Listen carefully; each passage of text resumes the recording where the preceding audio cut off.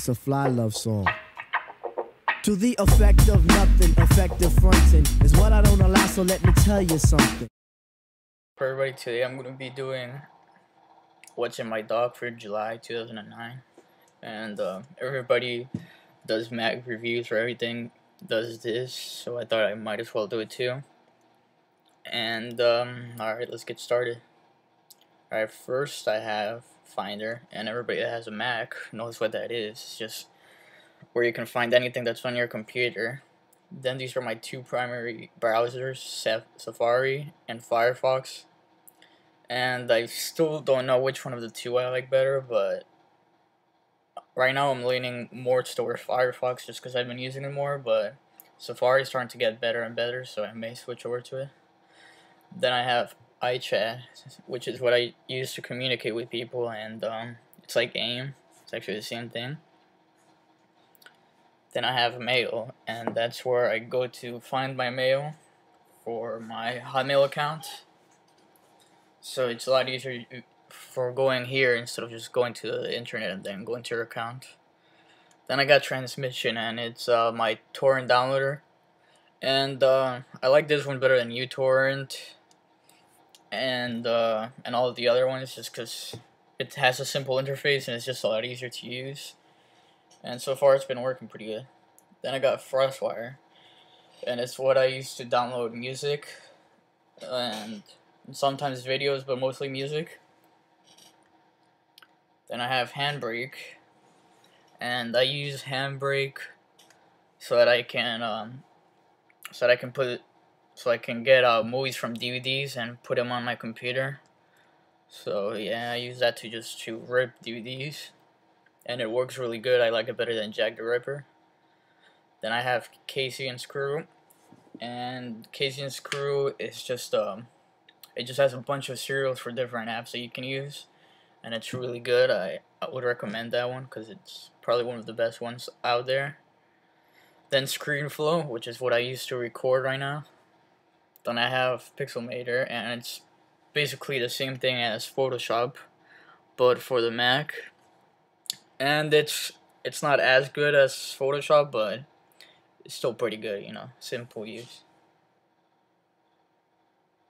Then I have PhotoBooth, and that's, I don't know why it's there, I never used it, but that's just to take pictures of yourself and stuff like that. Record yourself if you want, same thing.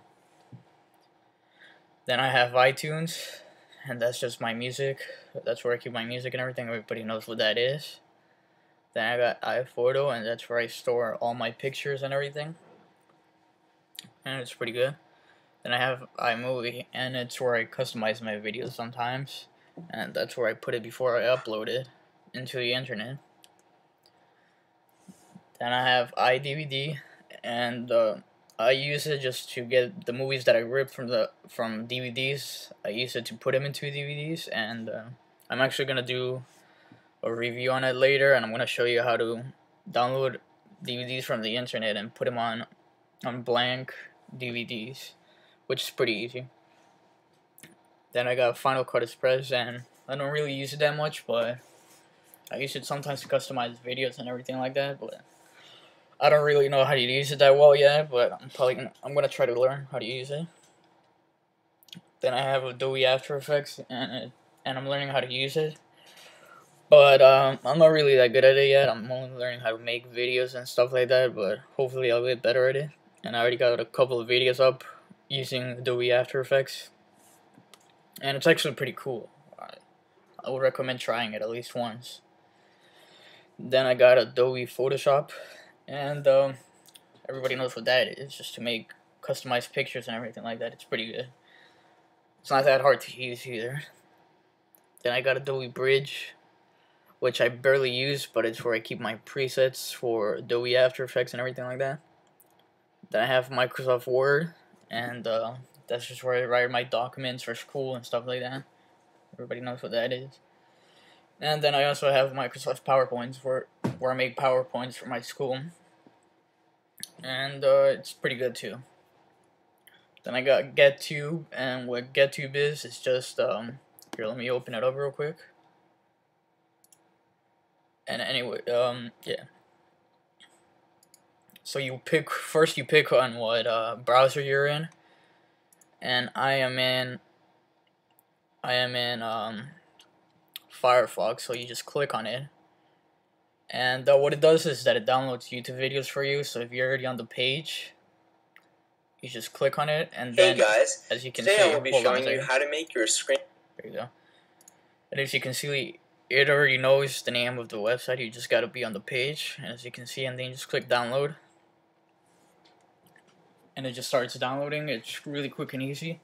All you gotta do is go to the page that you want to, the video that you wanted to download, and then you just click on it like that, and it starts downloading. It's pretty quick. It only takes a few minutes, maybe like 5.